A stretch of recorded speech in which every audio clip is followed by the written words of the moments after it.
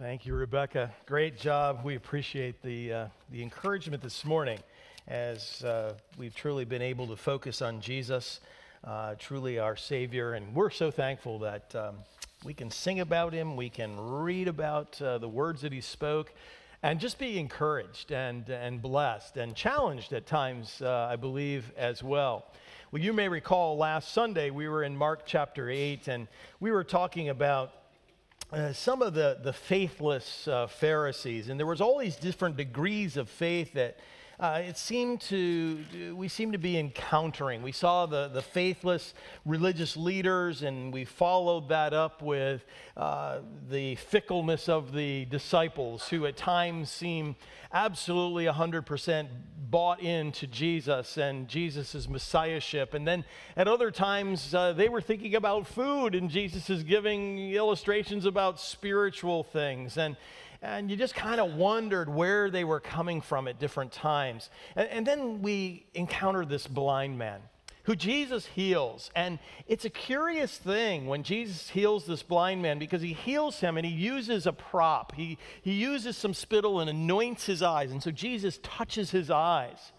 And then Jesus asks him a question. And it's kind of off the rails why Jesus would ask such a question, but he asks him, "Can you see anything?" Which may seem like a logical question to your eye doctor. But to Jesus and the disciples, there makes no sense of this, because this is Jesus who heals from a distance and heals effortlessly. And the man looks at Jesus and said, "I can see people, but they look like trees walking around." And Jesus said, "Well, that's not good enough." And so Jesus anoints the man's eyes again, and the man can see. And we look at this and we ask ourselves questions like, what in the world just happened there? Isn't Jesus powerful enough to heal this man just so? Why is Jesus asking, and why is Jesus doing a partial healing only to follow it up with a full and complete healing? Well, then we connect the dots. And we see that this man who has this blindness, who partially saw and then completely saw, was very much like the disciples who could see partially at times who Jesus was. And yet at other times they just kind of left you scratching your head. And this illustration that Jesus brings to bear upon the disciples is critical, because they are the people who are not seeing completely. At what point will they see completely and acknowledge who Jesus is? And that's our passage today. Isn't that wonderful? Here we are in Mark chapter 8. And I'd ask you to turn in your Bibles to verse 27, please. Mark chapter 8, verse 27. And stand with me as I read down through verse 33. Jesus went out along with his disciples to the villages of Caesarea Philippi. And on the way he questioned his disciples, saying to them, "Who do people say that I am?" And they told him, saying, "John the Baptist, and others say you're Elijah, but others one of the prophets." And he continued by questioning them, "But who do you say that I am?" And Peter answered, and he said to him, "You are the Christ." And he warned him not to tell anyone. And he began to teach them that the Son of Man must suffer many things and be rejected by the elders and the chief priests and the scribes and be killed, and after 3 days rise again. And he was stating the matter plainly. And Peter took him aside and began to rebuke him. But turning around and seeing his disciples, he rebuked Peter. And he said, "Get behind me, Satan, for you are not setting your mind on God's interests, but men's." Father, as we turn our hearts to the Word of God this morning, how I pray, Lord, that you would make the Scripture plain, that we would be able to understand it in the purpose of its writing, that we might not only be able to grasp the truth that is here for us, Lord, today, but, Father, that we might as well apply it. Help us, Father, to understand the significance of what we're talking about today. And may you be glorified by the receptiveness of our hearts today. In Jesus' name, amen. You may be seated. You know, it's funny, in many ways, we're still like children, aren't we? Even though we've grown up and we have adult stuff, adult-sized clothes, and all those kind of things. Sometimes the disciples are the same way, but I was thinking of Steve Nemeth's opening when he was talking about the Operation Christmas Child, and he's talking about how many of the children on December 25th are going to open presents, and as they open these presents up, some of them are excited to get a bike or to get a video game or something of that sort, when the kids across the world don't even have toothbrushes. And I was thinking to myself, we're just like kids, though, still at times, because I thought to myself, I'd be excited if I got a bike this Christmas. You know what I mean? Maybe not an average bike, but still a bike. You know, the disciples are like children at times. It just seems like at different points, they fail to grasp the meaning of what is being said. Here we are as we pick this up, and this is a fantastic passage. But the question is going to be asked by Jesus, who do you say that I am? After he first asked the other question, and that is, who do people say that I am? As we're going to see, there were a lot of opinions about who Jesus truly was. And many of those statements that are being made about the identity of Jesus has a direct relationship to what Jesus is doing and what Jesus has done to this point. Remember, how many years was it that Jesus ministered on the earth? As in ministry, 3 years. And so from approximately the time of the baptism to the time of the crucifixion and resurrection, it's about 3 years. And now we're 2 out of those 3 years into it. Jesus has been doing miracles, people have been listening, but there are a lot of people still who are not yet ready to say that Jesus is the Messiah, the sent one from God. And the reason is their reluctance comes from the fact that they had in their mind an idea of what the Messiah would do and what he wouldn't do. Think about it. You're a very proud people, the Jewish people were.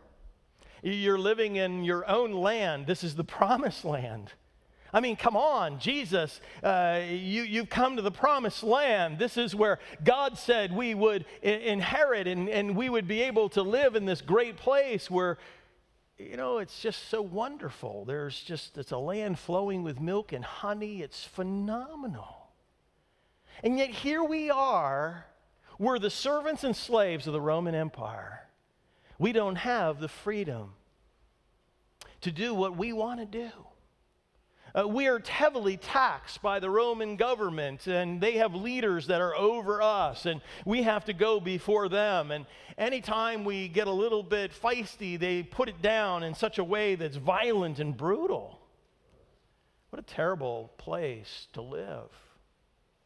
I've only ever known freedom here in the United States. I wouldn't know what it would be like to live in a country where a foreign government occupied the country and made all the rules. I live in the United States of America. You've lived in the United States of America. We have freedoms here. We have certain things like our speech is protected, Bill of Rights. Isn't that great? So we enjoy all of those different things. But for the people in Palestine at the time when Jesus is there, it's very, very different in Israel. And their image of the Messiah had everything to do with the Messiah coming in and breaking the bonds of their servitude to Rome. You see, in their mind, the Messiah was going to come, and he was going to lift off all of this oppression. And they were going to be free again, and they were going to be restored to greatness. There is going to be a return to the grandeur of Israel. And when you think of the grandeur of Israel, and you think back to the Old Testament, what king do you think of? Oftentimes we think of David or Solomon, don't we? Those were the great kings. Solomon, the great builder, all of that wealth and all of that domination. Yes, David was the warrior, but there is Solomon. He is able to enjoy all the benefits.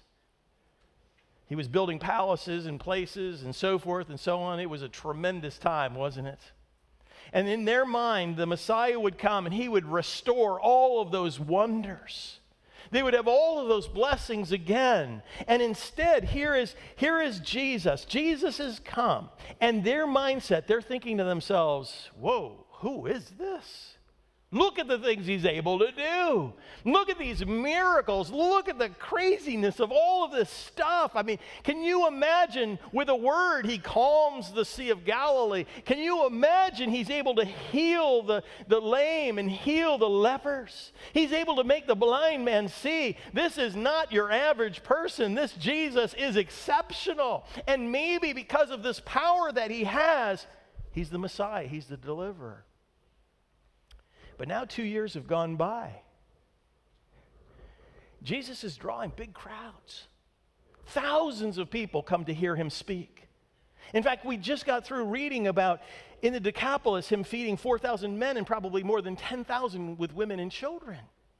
He is able to do all of these tremendous miracles, but where is the military part of it? When is he going to pull out his sword? When is he going to put his helmet on? When is he going to deliver us? Instead, Jesus wants to talk about things like the blessed are the meek.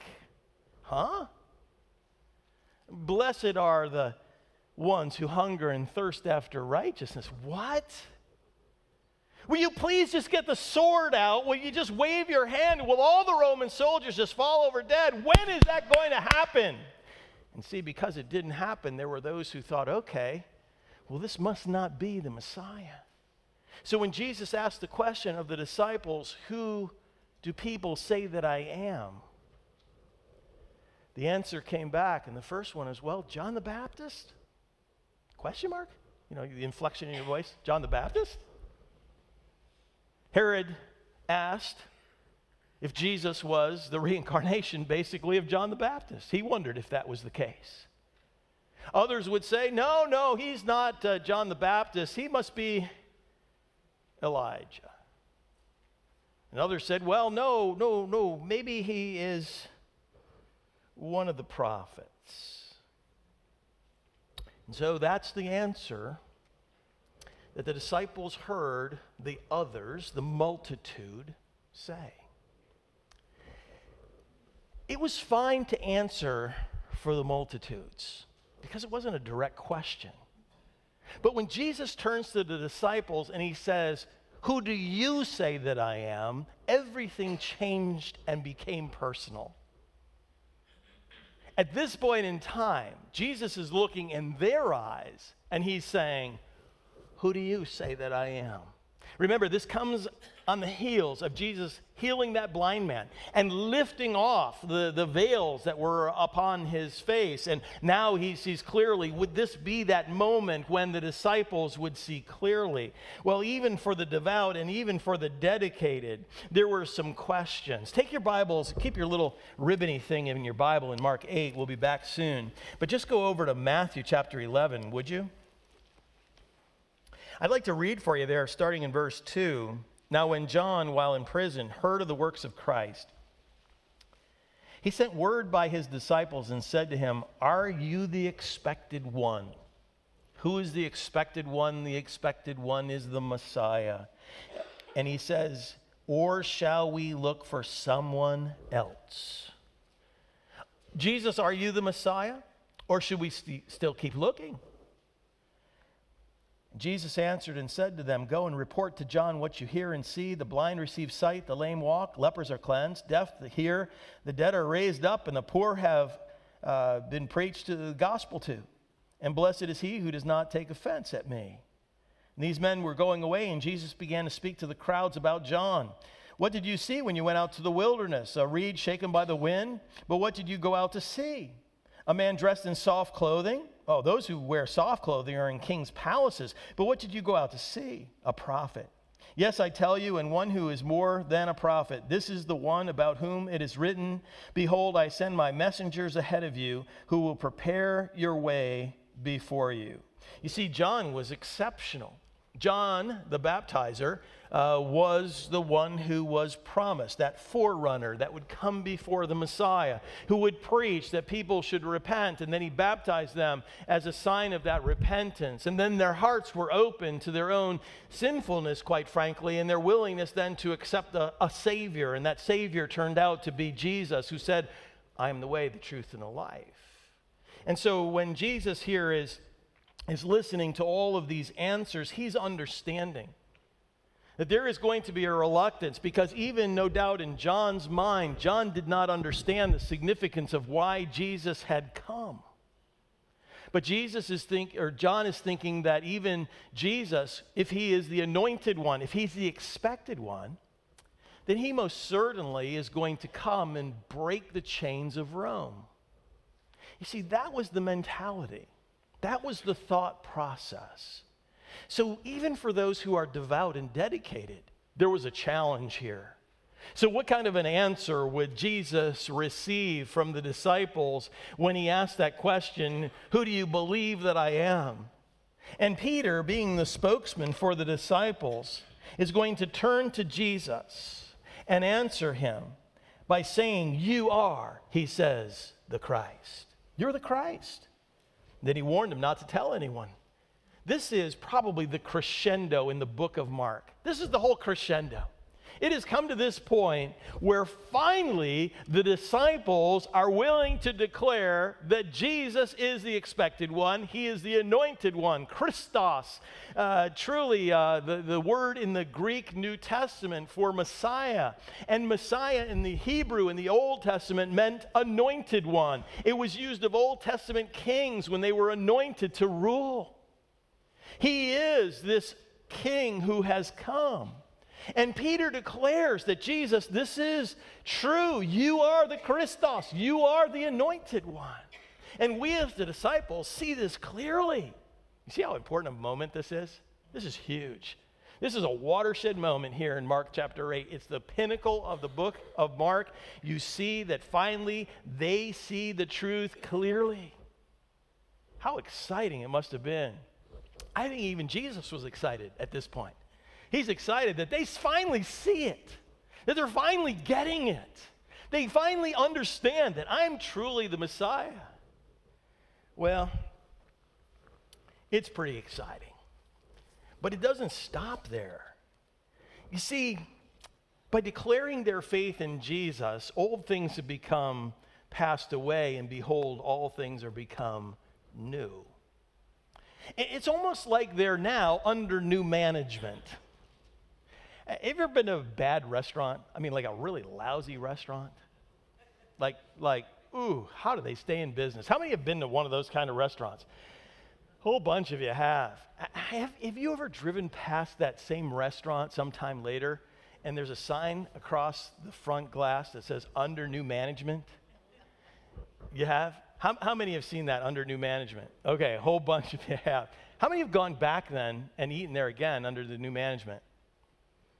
Yeah, okay, so those of you who are into marketing, all right, you need to change the name of the restaurant. If it was French, make it Italian, all right? You just got to do something totally different, or people are not going to come back. Because I guess when we have a bad experience, we just chalk it up to whatever, and we're not going back. So here's the thing. The disciples are now under new management.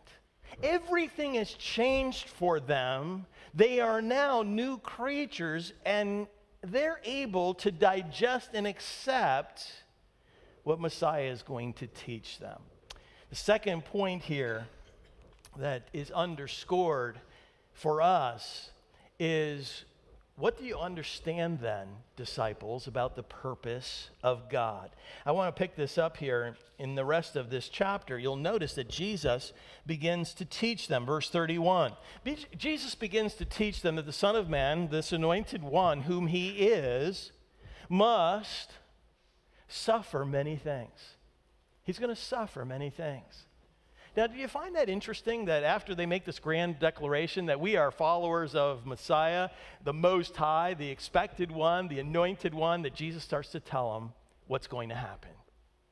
And Jesus begins to tell them, the Bible says here, in such a manner that he was stating the matter, verse 32, plainly. Have you ever talked to someone and you really couldn't understand what they were trying to say, like what their point was or what their position was? Have you ever talked to people like that? Some people are really good at that. They like talk in circles. And you kind of like, ooh, ooh, ooh, ooh. I hate that, okay? I'm totally annoyed by it. I remember years ago, many years ago, a deacon and I went to see some fellow, and we talked to this fellow, I don't know, quite a while, over an hour. And when we left his house, we were walking out, and the deacon looked up at me with a very puzzled look on his face, and he says, Pastor Kevin, he said, how do you think that went? And I said, well, how do you think it went? He says, I have no idea. I was like, yeah, I have no idea. I guess time will tell, right? I mean, it was really positive, and it was really, I don't know what he's saying. And here, there were times when Jesus would teach with parables, and it would be distinctly difficult at times to grasp the meaning of some of those things. But now everything has changed. Jesus is looking at these disciples who are under new management, and he is going to speak in a matter that is plain, and he is going to tell them point blank, this is what the future holds. And you'll notice here in this passage, he says to them very clearly, I'm going to have to suffer, and I'm going to have to be rejected, and I'm going to have to be killed. Now, those are three wonderful verbs, or whatever they are. And, here they are. I mean, I'm going to suffer. I'm going to suffer, Jesus says. And I'm going to be killed, because ultimately the religious leaders are going to reject me. This doesn't sit well with the disciples. Can I just say that?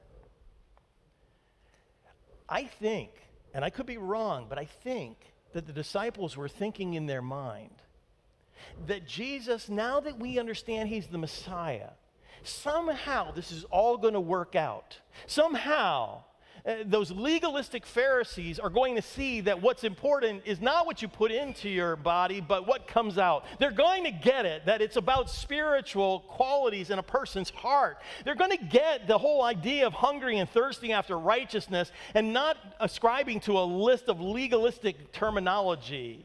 Somehow those Sadducees, who are ripping the people off wildly in the temple, are going to have a come to Jesus moment in the most literal sense, and they're going to realize that they're convicted in their heart from stealing from the people. Somehow the scribes and the Pharisees are going to come together and realize that Jesus is the anointed one, and it's proven out in the scriptures. He is fulfilling all of the scriptures. Somehow they're going to get that. And things are going to be like they're supposed to be. Jesus is going to go up there to the temple, and he is going to assume his rightful kingly presence there in the temple, and all of the religious leaders are going to encourage the people, and they're all going to come, and they're going to love Jesus and serve Jesus and anoint him with all of their strength. And Jesus says, no, that's really not the way it's going to be. They're going to hate me, just like they hate me now. And eventually they're going to kill me. Now, no doubt, Peter's thinking to himself, we love you. We don't want you to be killed. It almost seems like the last part that Jesus adds on there, and he says, but I'm going to rise the third day. I'll rise again from the dead. It's almost like that never really registers with them. And even as you go to the end of the Gospels, where you have the death, burial, and resurrection parts of the Scripture, you never really see them anticipating, oh, the third day he's going to rise. They just seem to not get that part. But as Peter's thinking this through, again, he's the spokesman for the group, but I believe that there's continuity within all of the disciples. This just didn't sit well with them. This type of teaching just has no place. And so you find one of the more distressing passages of Scripture, where the Bible says that after he got through talking about these things that he was speaking so plainly about, he was stating the matter plainly. Peter took him aside. Jesus, can I have a word with you, please? And the Bible says Peter rebuked Jesus. Whew. That takes some nerve, doesn't it? I mean, seriously. I mean, you've been around Jesus. He is God. You just said so. Why would you rebuke God? For the same reason we still rebuke God, don't we? Ooh. What do you mean? When Peter rebuked Jesus for teaching these things, Jesus' reply to him is in front of all the disciples, so that the disciples all hear the same thing. When Jesus looks at Peter, he says, "What? Get thee behind me, Peter." No, he doesn't. He says, "Get thee behind me, Satan." Whoa. What do you mean? Now, I want you to see the last part of that verse there, because that really is kind of what the meaning of this is going to hinge on. When Jesus says "for," he's giving us the reason. He says, "For you are not setting your mind on God's interests, but instead you're setting your mind on man's." You see, the interesting part here was that Peter had a plan. He had some goals for Jesus. And this whole idea of being rejected and not assuming the rightful throne in the temple really didn't sit well. And the whole concept of him dying was, you couldn't accept that. And so Jesus calls him out. You see, Satan is very clever. Satan is actually using Peter to try to persuade Jesus not to follow through with the designs of Almighty God. That's what you have in the very beginning when Satan takes Jesus out into the wilderness to tempt him there. Jesus, you can have all of these things. Satan, the small g, god of this world, was capable of delivering some promises to Jesus. All if Jesus would just lay aside this whole notion of coming and dying on this cross. And what Peter was doing was he was seeking to influence Jesus under the weight of Satan's own manipulation. It's not saying here that Peter is indwelt by Satan. Don't carry off too many intangibles here that are not mentioned. The reality is what Satan is doing is being influenced by him. Think of the passage over in Philippians chapter 1. And I want to read a few of those verses there in Philippians 1 so that we understand the mindset that Jesus has versus the mindset that Peter had. In Philippians chapter 2, it says, "Therefore, if there's any encouragement in Christ, if there's any consolation of love, if there's any fellowship of the Spirit, if any affection and compassion, make my joy complete by being of the same mind, maintaining the same love, united in spirit, intent on one purpose." Verse 3, "Do nothing from selfish or empty conceit, but with humility of mind, regard one another as more important than yourselves. Do not merely look out for your own personal interests, but also for the interests of others. Have this attitude," or some of the versions would say, "this mind be in you. Have this attitude in yourselves, which was also in Christ Jesus, who, although he existed in the form of God, did not regard equality with God a thing to be grasped or held on to, but he emptied himself, taking the form of a bondservant and being made in the likeness of men. Being found in appearance as a man, he humbled himself by becoming obedient to the point of death, even death on a cross. For this reason also God highly exalted him." And the passage goes on.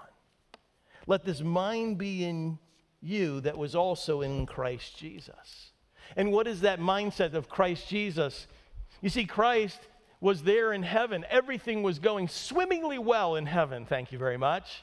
There's no problems in heaven. Isn't that wonderful? God decided to come down and ransom sinners like you and me. And let's make it very, very clear. God didn't have to do this. God didn't have to do it. For God so loved the world that he gave his only begotten Son. Isn't it great to know that God loved us and was willing to do this? Yes, it is. But understand, he was under no compulsion. There's no one greater than our God. And so he didn't have to do this, but he does it because he loves us. And it was up to Jesus then, the second person of the Godhead, to come down. And Jesus, the Bible says, had the attitude of love toward us, so he didn't hold on to his throne in heaven and protect his interests. He was willing to come down to this earth and die on a cross for you. And he was willing to do that out of his deep love for you. Isn't that phenomenal? That is phenomenal. So when Jesus looks at Peter, he says, Peter, there is a problem, and here's the problem. You're not setting your mind on God's interests, but rather you're focused on your own. Whew. The realization of that is somewhat overwhelming at times, isn't it? I won't ask how many of us have our own interests in mind. Even today as we sit here, there are things that we're interested in. And we oftentimes don't stop to think about the interests of God. You see, God had a plan. His plan was to redeem fallen mankind.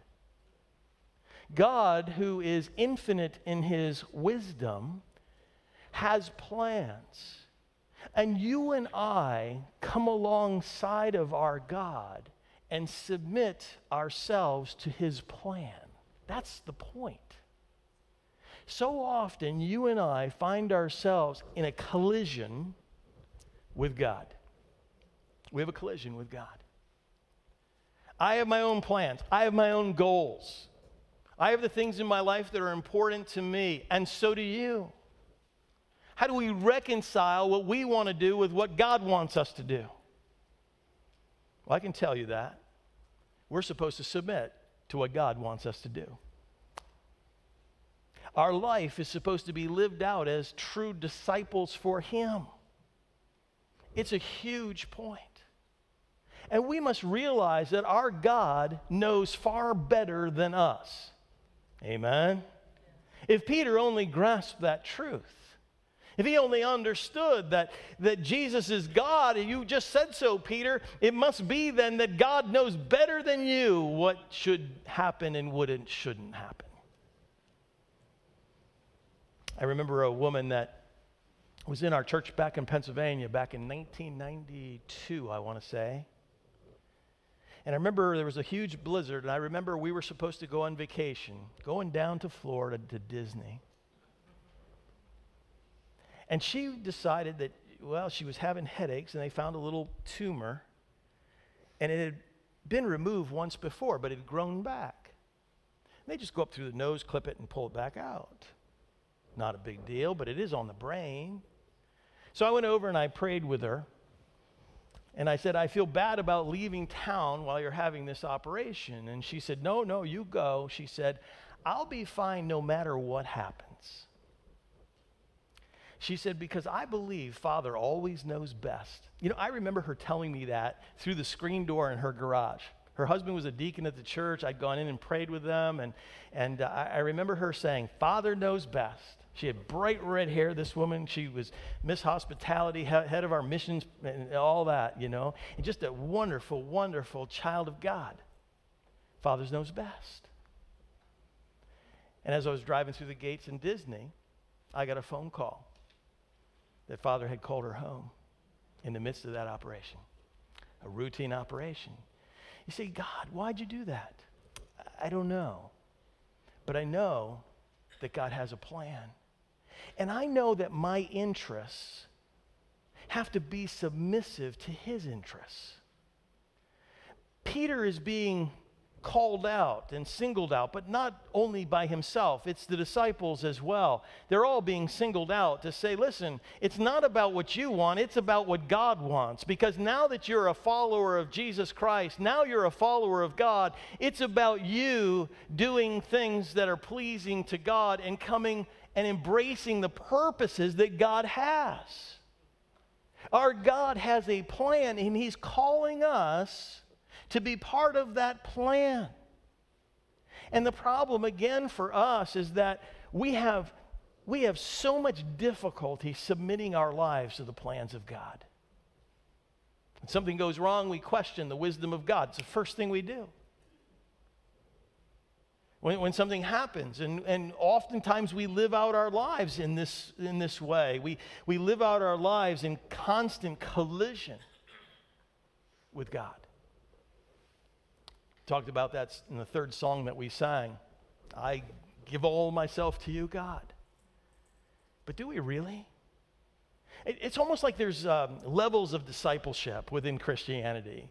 And the church has struggled with this since the very beginning. How dedicated do we need to be to God, really?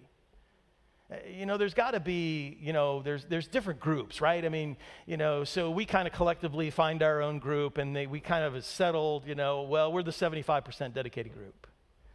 And then there's those 20%ers, you know them, right? And, people gravitate to, well, I'm 100% in. We sing the song in the church today, but I feel like we know very, very little about what it means to be fully dedicated to our God. To say, God, it's all about your purposes. I'm living life for your purposes, not for my own. But see, if we were honest with ourselves, we would say that we all have goals, we all have purposes, we all have plans. And it's almost like we're willing to fit God into our plans. God, I'm going to invite you into my life, and you can be a part of what I'm doing. Isn't that great, God? That is not the gospel, folks. It's the other way around. God says, I'm plucking you out of the misery of sin, and I'm giving to you my Holy Spirit, and you're now my child. You are bought with a price, therefore glorify God. Oh, I think that's a scripture verse even. You see, you and I now are to be sold out for Jesus Christ. You and I are to be on fire for Christ. It's all about what he's doing, not what I'm doing. I don't say, God, listen, I'm gonna include you over here, I'm gonna bring you in. It's not that. God is saying, I'm including you, Kevin. You need to get it right. The shoe's not on that foot. It was a lesson that the disciples didn't understand yet. But they would learn what the discipleship really is going to look like. Especially when Jesus says following this, if anyone wishes to come after me, he must deny himself, take up his cross, and follow me. Whew, what does that mean? The symbol of the cross. They need to take up their cross. You and I today, we live in a time, Christianity, cross is a nice symbol. People wear it on necklaces. We have it in churches. When I said to you, what do you think of when you think of a cross? You might say church or necklace, right? I mean, I don't know what else you'd think of. You might think of Jesus crucified. But in their day, when Jesus mentions the cross, it's a symbol of death. And it's death to oneself. We'll talk more about that next week. But oftentimes, we're impacted by our own desires, wanting to go above the interests of God. Let this mindset be in you that was also in Christ Jesus. Let's pray.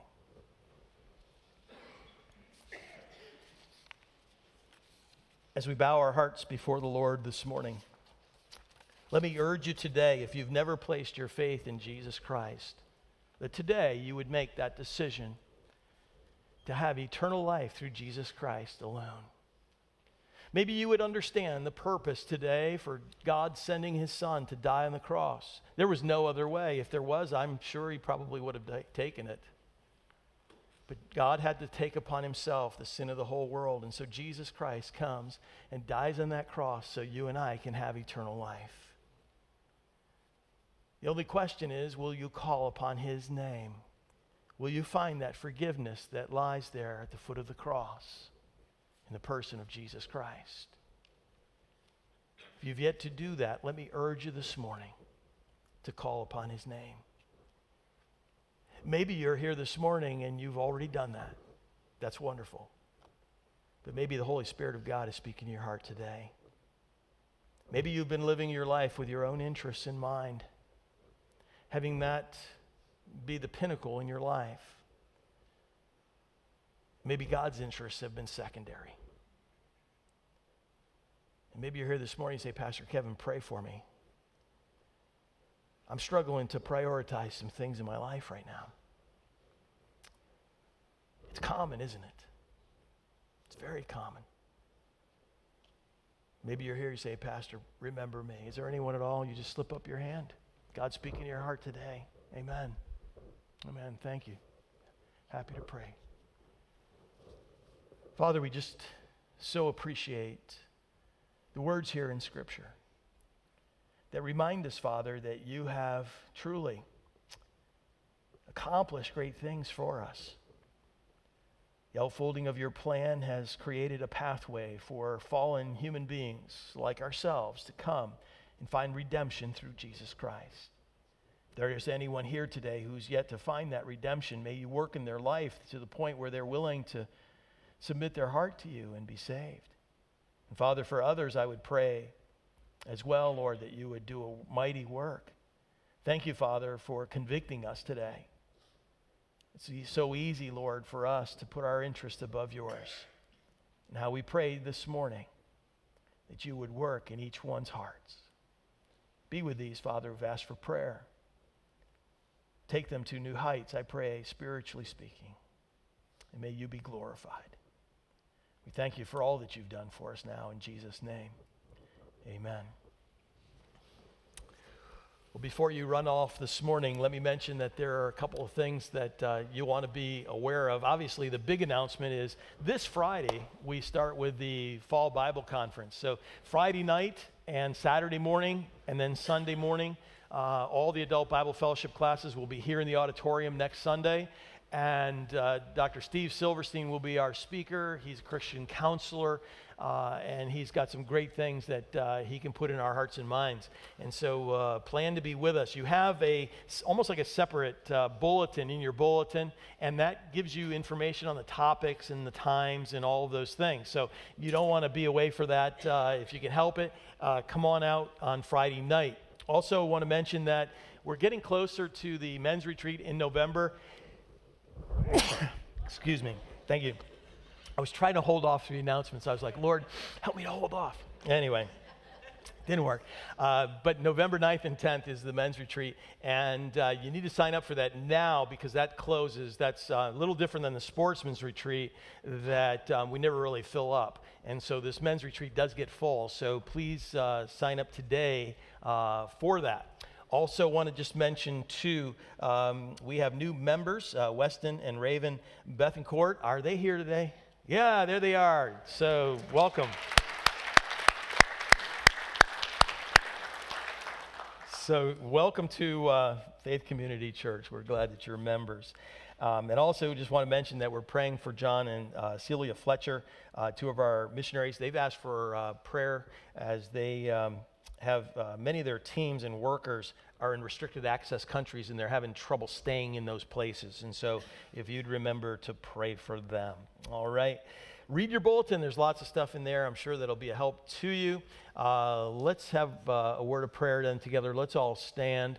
And let me mention, as you're standing, we're in prayer for Tim Delinka. Tim and Janine been members here for quite a while, but Tim was in a serious crash yesterday, last night, actually on a racetrack, and I'm getting bits and pieces of the information, but he was a passenger in a car that was in an accident. He was wearing his racing helmet and hit so hard that it cracked the helmet, so not good. They took him via helicopter, and he's in the ICU in Greenville, North Carolina. So if you would be in prayer for Tim. Janine and the kids are down there as well right now. So just be in prayer definitely for him. All right. Lord, we just thank you that we can come to you in prayer for things like this. And we know, Father, that we can come and find comfort and strength. And we pray, Lord, for Tim this morning. We pray for strengthening for him there in the hospital. We pray that you'd improve his condition today. We pray, Lord, that he would be treated in such a way that, Lord, he would be well again. And we pray, Father, that you'd be with Janine and the kids and be with them as they minister to their dad and husband. Lord, again, we thank you that we can come to you in prayer. We lift up the Fletchers this morning, Pioneers organization, missionaries with them, and pray for those folks that are being pushed out of these restricted area countries. We pray the gospel would be protected in these places. The church would continue to thrive even in the absence of your servants at times, and we pray your blessing on it. Lord, we look forward to a week ahead where we can live a life that's pleasing to you. Work in our hearts and minds and help us, Father, to share the same mindset as our Savior, that we might desire supremely, Lord, to bring you glory in all things. Work in our sinful hearts, Lord, I pray, and ask this all in Jesus' name. Amen.